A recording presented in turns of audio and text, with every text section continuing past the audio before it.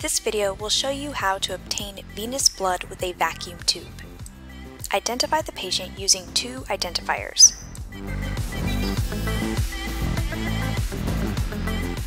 Perform hand hygiene. Explain the rationale of the procedure being performed to the patient. Show awareness of the patient's concerns related to the procedure.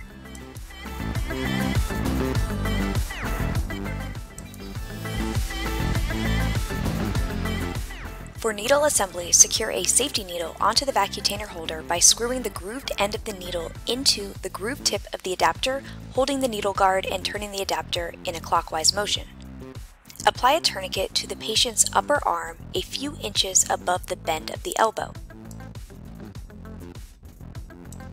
Feel free to place the patient's arms in a position that will assist the vein pop up. When palpating the vein, it should feel spongy. Place gloves on.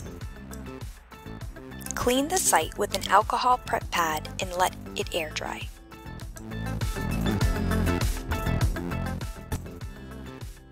Gather your needle guard and prepare to draw blood with your most dominant hand.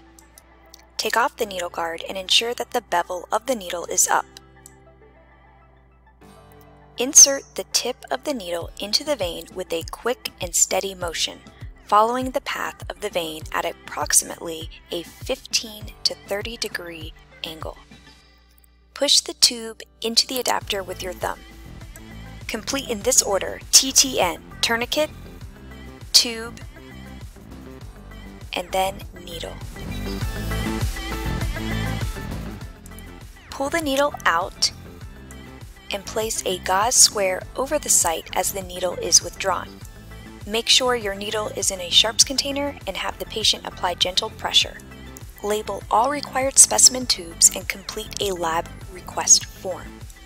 Place labeled specimen tubes with the lab request form securely in the appropriate specimen container for safe transport to the lab.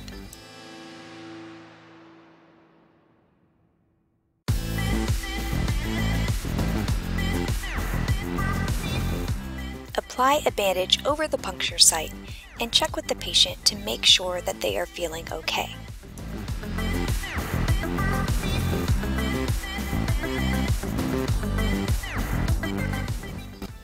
Assist the patient out of the chair and direct them to the exit. Make sure to record the procedure in the logbook and on the patient's chart.